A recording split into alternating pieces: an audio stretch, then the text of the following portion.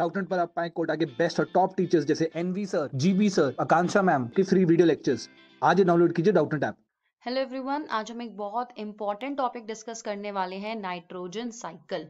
बहुत ज़्यादा इंपॉर्टेंट है नीट पॉइंट ऑफ व्यू से। इसके अलग अलग स्टेप्स हैं, बच्चों को यहाँ पे डेफिनेटली कंफ्यूजन होती है और हर ही स्टेप में से छोटी छोटी डिटेल्स में से क्वेश्चन पूछे जाते हैं। तो यहाँ पे हम शॉर्ट में सारे इंपॉर्टेंट स्टेप्स को पढ़ लेते हैं। तो सबसे पहले तो ये साइकिल है किस बारे में। प्लांट्स को चाहिए नाइट्रोजन, तो कैसे वो एटमॉस्फेयर से पूरे नाइट्रोजन को लेता है और वापस दोबारा से बैक एटमॉस्फेयर में दे देता है। ठीक है, तो हमें पता है हमारा नाइट्रोजन साइकिल में, साइकिल मतलब एक पॉइंट से यूज हो रही है और फिर से वो उसी तरीके में वापस भी जा रही है। तो प्लांट्स को नाइट्रोजन चाहिए क्यों? अब जैसे हमारे अंदर हार्मोन्स होते हैं, प्लांट्स में भी तो हार्मोन्स होते हैं, तो उसके अंदर भी नाइट्रोजन एक इंपॉर्टेंट रोल प्ले करता है। देन प्लांट्स के अंदर भी एंजाइम्स होते हैं, प्लांट्स के अंदर डेफिनेटली काफी सारे प्रोटीन्स हैं, अमीनो एसिड्स हैं, जिसमें हर अमीनो एसिड में नाइट्रोजन होता है। उसके अलावा क्लोरोफिल जो सबसे ज्यादा इंपॉर्टेंट है, प्लांट्स को ऑटोट्रॉफ्स बोला जाता है, बिना क्लोरोफिल के खाना ही नहीं बन सकता, तो नाइट्रोजन चाहिए। अब इस पूरी नाइट्रोजन साइकिल में आपके पास डिफरेंट डिफरेंट स्टेप्स होते हैं, तो यहाँ पे हम शॉर्ट में कर लेंगे। फिर यहाँ पे मैंने इस तरीके से साइकिल बना दी है और मैं आपको बताऊंगी कि कैसे आप ईच एंड एवरी स्टेप को रिलेट करोगे। तो देखो, सबसे पहले तो यहाँ पे एक स्टेप होता है नाइट्रोजन फिक्सेशन, नाइट्रोजन को फिक्स करना।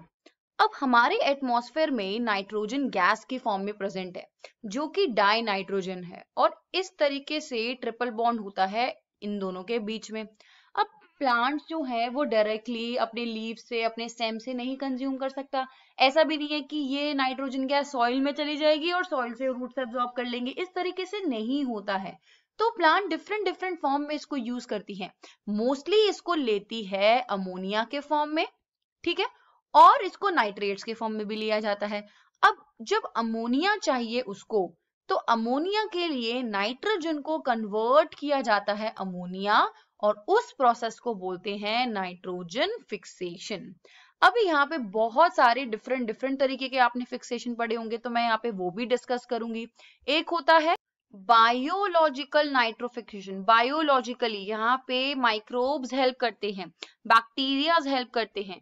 देन हमारे पास आ जाता है इंडस्ट्रियल नाइट्रोजन फिक्सेशन, और एक क्या हो जाता है, एटमॉस्फेरिक नाइट्रोजन फिक्सेशन। ठीक है, अभी हम डिटेल में जाएंगे। देन यहाँ पे नेक्स्ट स्टेप यहाँ पे कंफ्यूजन क्रिएट करता है, यार अगर नाइट्रोजन फिक्सेशन को नाइट्रोजन इनटू अमोनिया बोलते हैं, तो फिर अमोनिफिकेशन किसको बोलते हैं? अब यहाँ पे भी सेम ही चीज हो रही है, अमोनिफिकेशन में भी अमोनिया ही बनता है, लेकिन नाइट्रोजन से नहीं बनता। यहाँ पे जो प्रोसेस होता है उसको डीकम्पोजिशन बोलते हैं। जब प्लांट्स की, एनिमल्स की डीकम्पोजिशन होती है, तब यहाँ पे हमें अमोनिया मिलता है और उसको अमोनिफिकेशन बोलते हैं। तो देखो, एसिमिलेशन उसके बाद अगला स्टेप है, बहुत ही सिंपल स्टेप है। ये क्या होता है, जब चीजों को यूज करते हैं, तो जब जिस भी फॉर्म में प्लांट्स को चाहिए, प्लांट्स को नाइट्रोजन तो नहीं मिल रहा डायरेक्टली, तो वो उसको नाइट्रेट्स कन्वर्ट करता है, तो वो नाइट्रेट्स की फॉर्म में लेता है, या प्लांट्स चाहे उसको नाइट्राइट्स की फॉर्म में लेता है, या प्लांट्स उसको अमोनिया की फॉर्म लेता है, अमोनियम सॉल्ट्स की फॉर्म में लेता है। तो जब इस तरीके से प्लांट उसको यूज में करता है और फिर वो प्लांट यूज करता है, वो फिर बाकी एनिमल्स के पास जाता है। बाकी एनिमल्स के पास कैसे जाएगा? फिर वो फूड साइकिल के अंदर आ जाएगा। प्लांट्स को एनिमल्स खाएंगे, एनिमल्स को फिर ओमनिवोर्स खाएंगे, या ह्यूमंस खाएंगे, सेकेंडरी कंज्यूमर्स खाएंगे। तो इस तरीके से फिर वो फूड वेब में एंटर हो जाता है, तो उसको हम एसिमिलेशन बोलते हैं। देन हमारे यहाँ पे दो इंपॉर्टेंट प्रोसेस आते हैं, नाइट्रिफिकेशन और डीनाइट्रिफिकेशन। अब ये अगेन इंपॉर्टेंट है, थोड़े से कंफ्यूजिंग है। एक चीज याद रख लो, ऐसे याद रख लो कि नाइट्रिफिकेशन का मतलब है नाइट्राइट्स को बनाना। ठीक है, अब ये नाइट्राइट्स बनाता है तो ये नाइट्रेट्स भी बना देता है बाद में। अब अभी तक क्या मिला था हमको? अमोनिया मिला था, ठीक है, तो अमोनिया से ही बनेगा। जब अमोनिया से ये नाइट्राइट्स बनेगा, अब देखो नाइट्राइट्स क्या होता है, NO2 माइनस, तो यहाँ पे ऑक्सीजन कहाँ से आया? तो यहाँ पे ऑक्सीडेशन होती है। फिर नाइट्रेट क्या होता है, NO3-। अब एक और O आ गया तो क्या होगा, ऑक्सीडेशन होगी। तो जिस प्रोसेस में ऑक्सीडेशन होती है उसको नाइट्रिफिकेशन बोलते हैं। ठीक है, अब इसी का उल्टा होता है हमारे पास डीनाइट्रिफिकेशन। अब हम डीनाइट्रिफिकेशन कर रहे हैं, मतलब हम एटमॉस्फेयर में वापस देंगे नाइट्रोजन को। यहाँ पे नाइट्रेट नहीं बन रहा, नाइट्रेट्स नहीं बन रहा, बल्कि वो टूट रहा है। अब यही नाइट्रेट, फिर एक O कम कर दो, नाइट्राइट बना दो, फिर O कम कर दो, NO बना दो, फिर कम कर दो, फाइनली नाइट्रोजन गैस बना दो। तो हम यहाँ पे एटमॉस्फेयर को वापस दे रहे हैं उसकी नाइट्रोजन। तो देखो यहाँ पे क्या होती है, रिडक्शन होती है। तो ये दो डिफरेंस है नाइट्रिफिकेशन और डीनाइट्रिफिकेशन में, और यहाँ पे अलग अलग बैक्टीरियाज यूज होते हैं। ठीक है, अब हमने शॉर्ट में सारी टर्म्स देख ली, अब हम अपनी साइकिल बनाते हैं। तो जैसे मैंने कहा, सबसे पहले एटमॉस्फेयर में डाई नाइट्रोजन प्रेजेंट है जिसके बीच में एक ट्रिपल बॉन्ड होता है। तो ये क्या है, एटमॉस्फेयर की ऑक्सीजन है। अब ये यूज होगी, कैसे साइकिल में एंटर होगी। तो देखो, सबसे पहले मैंने बोला नाइट्रोजन फिक्स होगी, और नाइट्रोजन फिक्सिंग को बोलते हैं नाइट्रोजन फिक्सेशन। और हमें क्या मिलेगा उसके अंदर, अब ये याद रखना है, हमको मिलता है अमोनिया। अब देखो ये अमोनिया हमको कैसे कैसे मिलेगा। सबसे पहले मैंने क्या बताया था, नाइट्रोजन फिक्सेशन कैसे हो रही है, एक एटमॉस्फेरिक होती है। एटमॉस्फेरिक का मतलब है लाइटनिंग। ठीक है, लाइटनिंग में क्या होता है, इलेक्ट्रिकल एनर्जी होती है, ये नाइट्रोजन को फिक्स कर देती है, नाइट्रेट्स भी बनाती है, ये नाइट्रेट्स भी बनाती है, एंड अल्टीमेटली ये प्लांट्स में यूज भी हो जाता है, सॉइल में रह भी जाता है अमोनियम की फॉर्म में। ठीक है, देन इसका एक और मेथड है जो मैंने आपको बताया था कि ये इंडस्ट्रीज से होता है। अब जैसे बहुत सारी इंडस्ट्रीज ऐसे हैं जिसमें कि मैन्युफैक्चरिंग की जाती है किसी चीजों की, या कोल एंड पेट्रोलियम यूज किया जाता है। तो क्या होता है, जब हाई कंबशन होता है तो जो उसमें से जो फ्यूम्स निकल रहे हैं, मतलब फैक्ट्रीज में से जो धुआं निकल रहा है, अल्टीमेटली उसमें क्या होंगे, ऐसे बहुत सारे कंपाउंड्स होंगे जो कि सेटल हो जाएंगे दोबारा से सॉइल में। ठीक है, या कभी कभी क्या होता है, उसमें अमोनिया को प्रोड्यूस किया जाता है डायरेक्ट, जो हाइड्रोजन है नाइट्रोजन है उसकी कॉम्बिनेशन से प्रोड्यूस किया जाता है। तो या तो ये अल्टीमेटली क्यों, यूरिया बनाने के लिए किया जाता है। तो इंडस्ट्री से यूरिया बन रहा है, सॉइल में आ रहा है, और क्या हो रहा है, वो जो यूरिया है उसके अंदर अमोनिया हमें मिल जाएगा, या फिर डायरेक्ट अमोनिया बन रहा है। अब ये जो इंडस्ट्री की जो पूरी जो चीजें हैं, जो वहां से एग्जॉस्ट निकल रहा है, अल्टीमेटली वो रेन के थ्रू फिर से क्या बन जाएगा, अमोनिया बन जाएगा। तो मुझे यहाँ से लाइटनिंग से मिल जाएगा अमोनिया। ठीक है, फिर मुझे इंडस्ट्रीज की जो रेन के थ्रू उससे अमोनिया मिल जाएगा।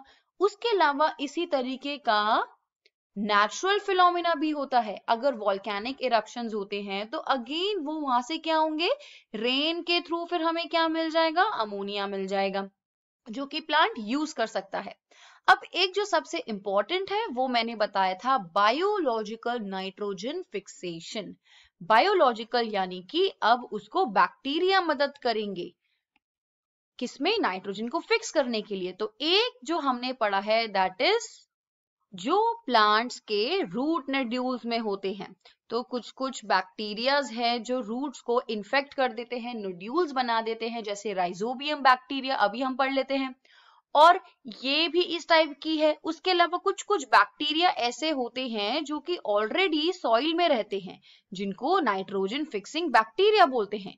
ये दोनों ही क्या करते हैं, हेल्प कराते हैं अगेन अमोनिया प्रोवाइड करने में प्लांट्स। तो देखो अगेन ये जो नाइट्रोजन फिक्सेशन हो गई बायोलॉजिकल, दो तरीके की हो गई।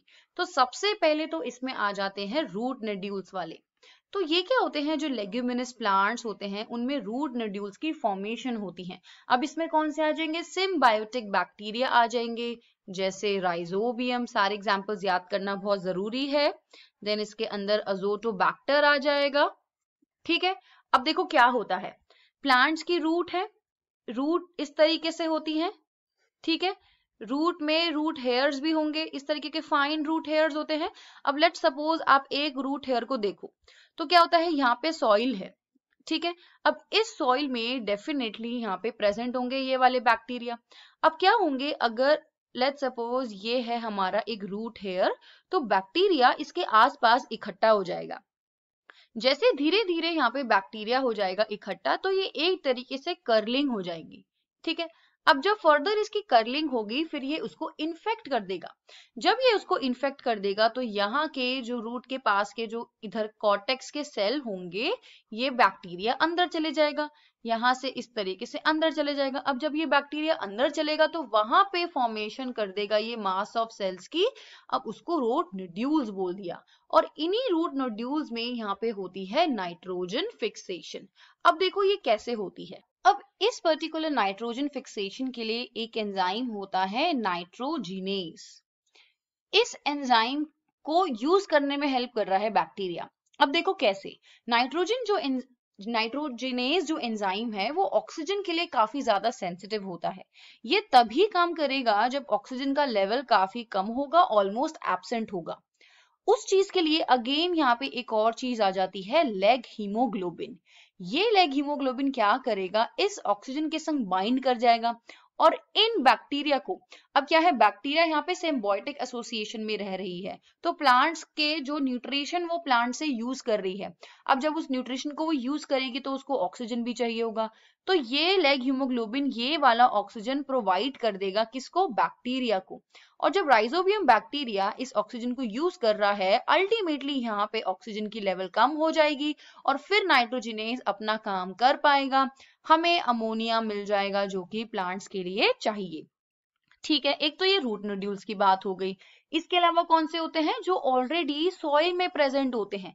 अब ये अगेन इसमें आ जाते हैं मेनली साइनोबैक्टीरिया। और साइनोबैक्टीरिया के अंदर कौन कौन से वो सारे बैक्टीरियाज हैं, इसमें आ जाता है नॉस्टॉक।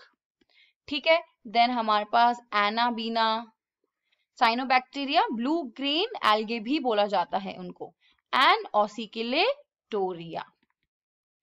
ठीक है, अब ये सारी जो है, ये दोनों ही चीजें हमारी बायोलॉजिकल नाइट्रोजन फिक्सेशन में आती है। ठीक है, ये हो गया हमारा बायोलॉजिकल नाइट्रोजन फिक्सेशन एक मेथड।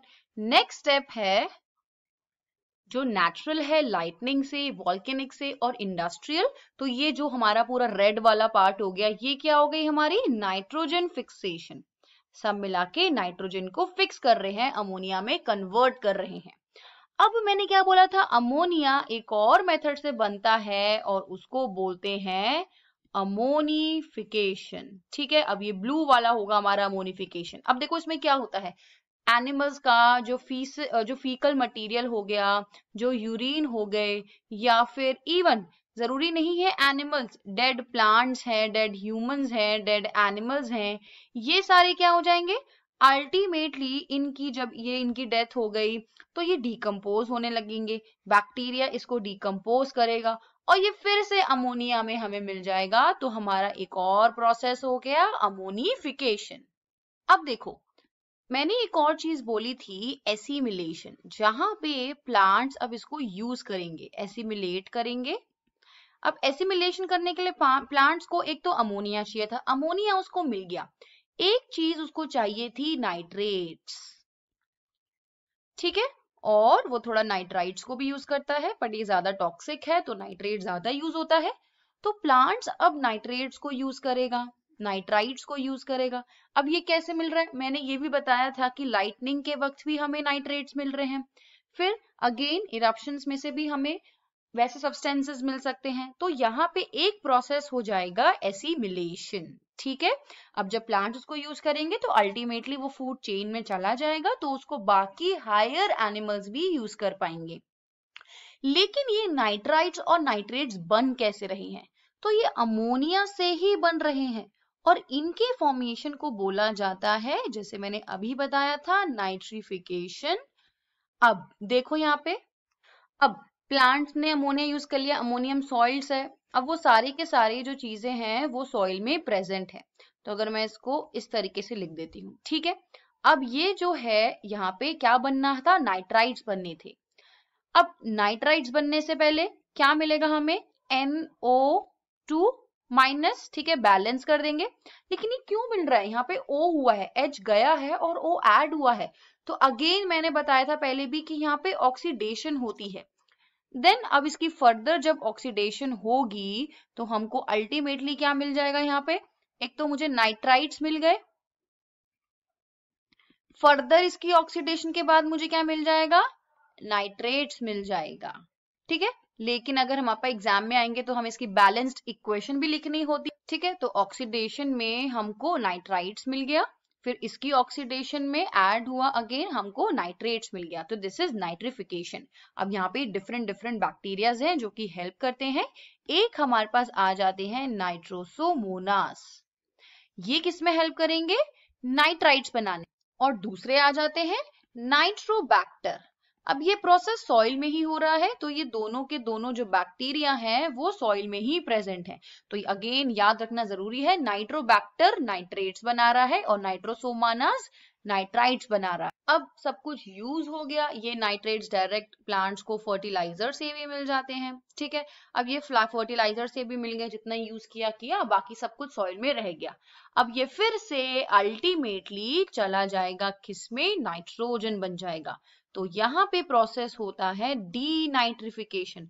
तो अब देखो, अगर पहले इसकी यहाँ पे ऑक्सीडेशन हुई है तो यहाँ पे जैसे मैंने क्या बताया था, इसकी रिडक्शन हो जाएगी।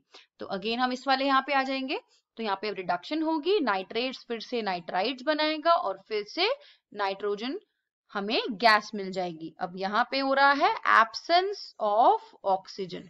और कौन से हमारे बैक्टीरिया होते हैं जो इसमें हेल्प करते हैं, अब इस केस में अगेन हमारे यहाँ पे सॉइल बैक्टीरिया हो जाएंगे, विच इज एक हो जाएगा क्लोस्ट्रीडियम, ये भी सॉइल में प्रेजेंट होते हैं, और एक स्यूडोमोनास। तो this is the complete nitrogen cycle.